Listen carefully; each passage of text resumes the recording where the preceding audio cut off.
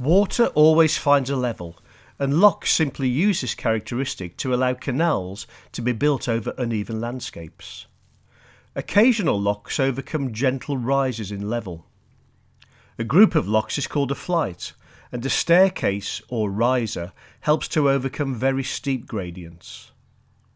A lock is basically a big box with gates at each end between high and low levels of waterway. Gates can only open to let boats in or out when the water levels are equal on both sides of the gates. The flow of water is controlled by various paddles. These paddles, operated by a windlass, are like sliding doors and allow water to run into or out of the lock. At Stoke Bruin there are paddles controlling the side culverts, called ground paddles, and also on the gates themselves.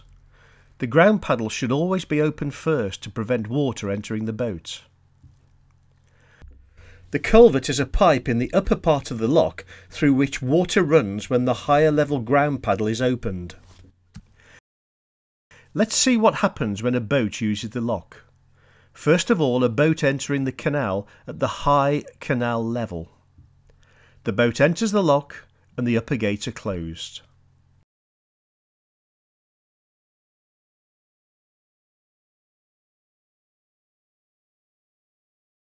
The lower level paddles are then opened to allow water to run out of the lock to the lower level. As the water leaves the lock, the boat lowers. When the level of the water in the lock is the same as the lower part of the canal, the lower gates can be opened and the boat can leave.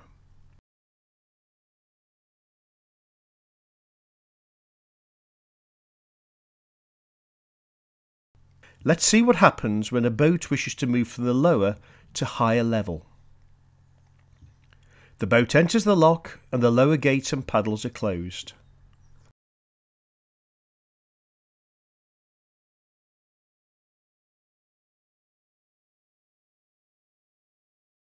Now the upper paddles are open to allow water from the higher level to fill the lock. As the lock fills, the boat rises. When the levels of the water on either side of the lock gate are the same, they can be opened and the boat can leave the lock.